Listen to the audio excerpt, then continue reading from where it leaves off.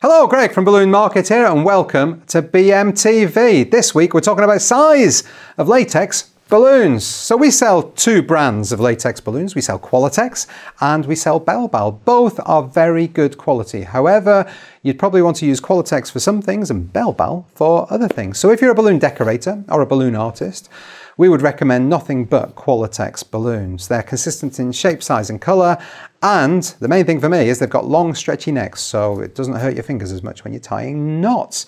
Now, Bell Ball balloons, they are good if you are wanting a more cost-effective solution. They are cheaper than the Qualitex balloons. If the shape or size doesn't matter as much, for instance, if you're doing a balloon drop, or if you don't need to tie a knot in them because the necks aren't as long. So if you're putting them on sticks, for instance, then that is absolutely fine. We use Bell Ball balloons for all our printing because the necks are shorter, so they stay more secure on the machine when we're printing on them. So both brands are very good, but they both have their uses. So we'll start with the Qualitex balloons first. Now we'll start with the 5-inch. Now the 5-inch Qualitex balloons, they are a staple for any balloon decorator really. Mark, if you've seen him on any of our previous shows when he's come in to create some amazing creations, he uses the 5-inch balloons a lot. Use them for the collar of a bubble balloon, for instance. You can use them for a base of a topiary tree. You can use them to put in walls to fill in gaps. You can use them for all sorts of different things. So you definitely want 5-inch balloons. And the 11-inch balloon is absolutely the must-have balloon for any balloon decorator. 11-inch Qualitex, the industry standard, I would say. Now this is the 16-inch. Now we're starting to get into the bigger balloons now. Now the 16-inch is used for doing double bubbles, for instance, when you put an 11-inch balloon inside a 16-inch and then you get a balloon inside a balloon. Also, if you just want bigger bunches of balloons or bigger pieces of balloon art, you use the slightly bigger balloon. And then we get up to the big boys. This is the largest balloon shaped balloon that Qualitex do. It's the 24-inch. I've inflated that to about 23 inches, mainly because I get a bit scared. But the other reason is I was using an air inflator with no extender nozzle on it. When you're inflating these bigger balloons, it's recommended that you use, if you're helium filling, you use one of the trigger outlets that Mark uses whenever he's here doing anything, or you use a little extension on the air inflators to go as far down into the balloon as possible. And then that reduces the risk of them becoming that horrible pear-shaped balloon. So you can see that that is probably, I'd say it's probably just about to become pear-shaped, and that's because I wasn't using that extender nozzle. So yeah, that'll be a recommendation there. Now, the Bell Ball balloons, we sell 3 sizes of Bell Ball balloons. We sell the 10-inch, the 12-inch, and a 2-foot one. Now I'm going to start by showing you the 12-inch against the 11-inch Qualitex. You can see it's more or less the same size. However, I did stop inflating this balloon when I felt it was starting to go a little bit out of shape. However, if you look at the top of it, you can see that there is probably still quite a lot more stretch there, so that could probably go considerably bigger. However, the shape would start to become a little bit pear-shaped. Now let's put the 10-inch next to the 11-inch from Qualitex. Again, I stopped when I thought it was starting to go a little bit out of shape, and you can see that is considerably smaller than the 11-inch. But once again, if you look at the top of it, you'd be able to see that there is probably still quite a lot more room to stretch in there. Now, the other size balloon, as I say, from Bell Ball, is the 2-foot balloon. Now, this is a spherical balloon. However, as you can see, I've inflated this to about 23 inches, and I'd say that's just starting to go a little bit out of shape.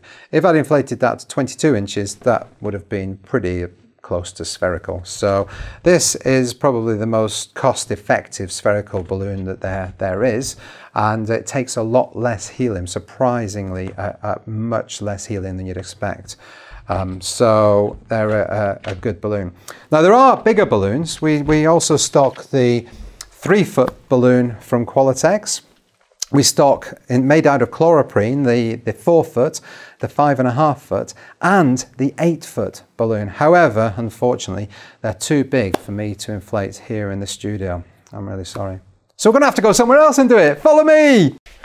So here we are, we're in the warehouse, the only place big enough to show you these next few balloons. Right, I'm going to start with a 3-foot balloon. You're probably quite familiar with 3-foots, but here's one that we have inflated to about 34 inches. 3-foot balloons, really popular. They're great. At weddings the last few years, people have used a lot of these just because I think they're so impactful on their own. You don't need a bunch of them or lots of other adornments to it. Just a 3-foot on its own in the middle of a table, if you've got a big high ceiling or something like that, can really make a difference. But people use these for all sorts of decoration, and they're used in some larger balloon art as well. But that's not the biggest, oh no.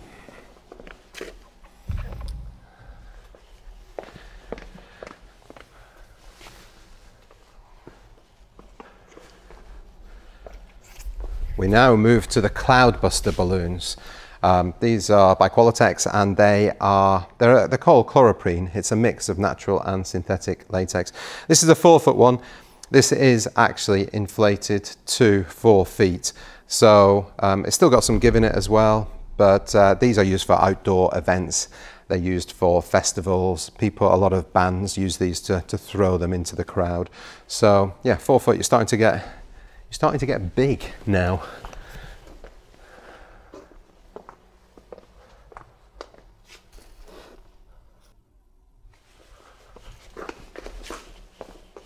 And now we have this one. This is 5.5 feet. Not quite inflated to 5.5 feet, but well, you can see it's pretty big. These also used for outdoor events. If you're filling these with helium, they take a lot of helium. I think you need a full tea size. Actually, I'm not sure, but we'll put the volume on the screen. But I think it takes a big old cylinder there. So that's 5.5 foot. Same sort of thing. People throw them out into the crowd and outdoor events.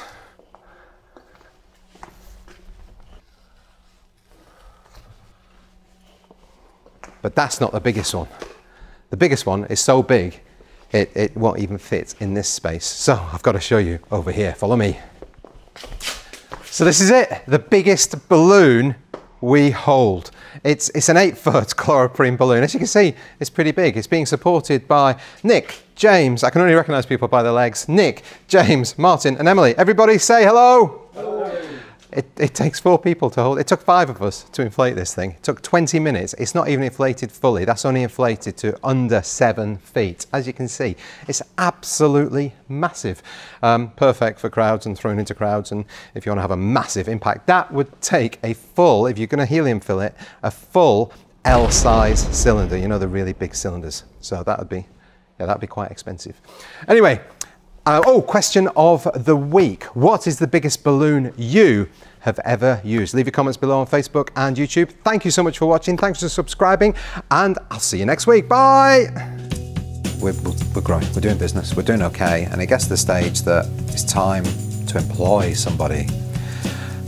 What do we do there? Right. Well, this is the next big step. But we never showed how to actually create the topiary tree.